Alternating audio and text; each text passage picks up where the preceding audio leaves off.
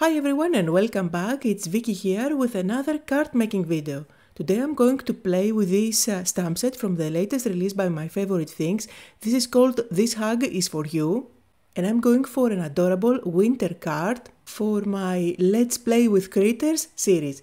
I picked one of the bears and there are many options here for you to choose, as well as a few of the trees. I didn't end up using those trees, however, you will see what I will do for my little scene. I'm working on Neenah Solar White cardstock and I'm stamping with extreme black ink just because it is alcohol marker friendly. As I usually do, I grabbed my alcohol markers and these are the tree blends with the 3 shades in one barrel. I'm going for a very soft look and feel for this image, and my color scheme for the whole card is very light browns as well as white and a touch of blue. The marker I'm using here is called Fair Skin Blend, and I'm just adding a few shadows here and there to help that scarf and the hat pop. For the bear I went mainly white, I just added a touch of cool grey on the edges to make it look more rounded. There are matching dies available for this stamp set. I'm going to use the die that cuts out the little bear. And also I'm going to cut out trees, but instead of using the trees that I stamped, I'm only going to cut out the paper without the stamped image. For my background I'm going with craft cardstock and I did use the cover-up die which is called Snow Swirls. Lovely detail on top of that. It keeps everything quite subtle, but at the same time it adds some interest back there. I'm using white dye ink and my soft blending tool and I'm going all around the edges.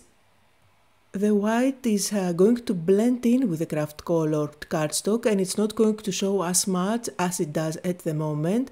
Remember, this ink takes a little while to dry, but it blends nicely into the cardstock.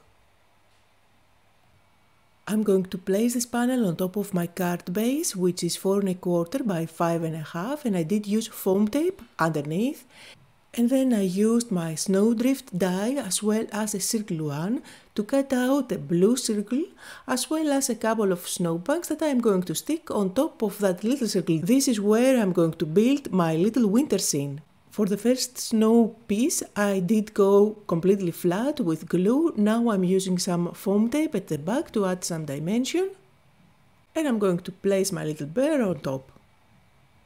And I'm going to embellish that with those cutout trees. They are going to look as if they are far at the background, adding extra depth on my scene. I find that cards with little critters are always adorable and they put a smile on every recipient for sure, so I decided to turn this in a kind of a series while showcasing some of my favorite stamp sets.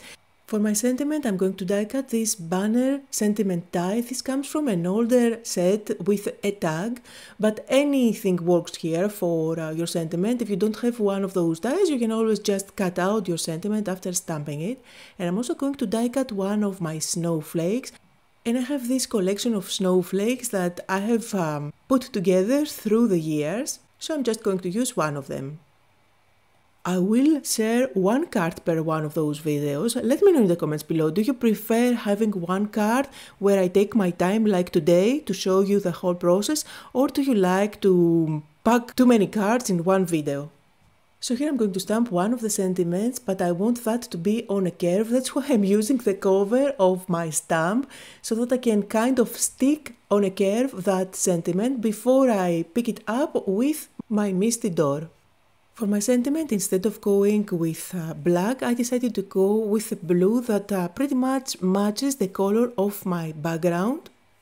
And finally, it's time to put the whole card together. If you are enjoying those videos, don't forget to like as well as hit the notification bell to make sure that you get a notification whenever I post a new video. I'm embellishing my card with a snowflake that I cut out, and you can go ahead and add even more snowflakes for this design. I'm going to stay just with one. I will add a little gem at the center of my snowflake, and I will also scatter a few more gems around the card. Those gems come from a set by my Pink Fresh studio, which I keep on using again and again, and they never end. Finally, I need to add some snow on the background. For that, I'm going with my favorite technique lately, which is adding white glossy Nuvo drops. Some of the snowflakes are bigger, others are smaller, and I'm also going to add a few snowflakes around the outside of the circle. So here are some close-up photos on the little card that I made for today. Down below you will find links to everything I used. Don't forget to comment and like the video. Thank you all so much for watching, and I'll see you all next time.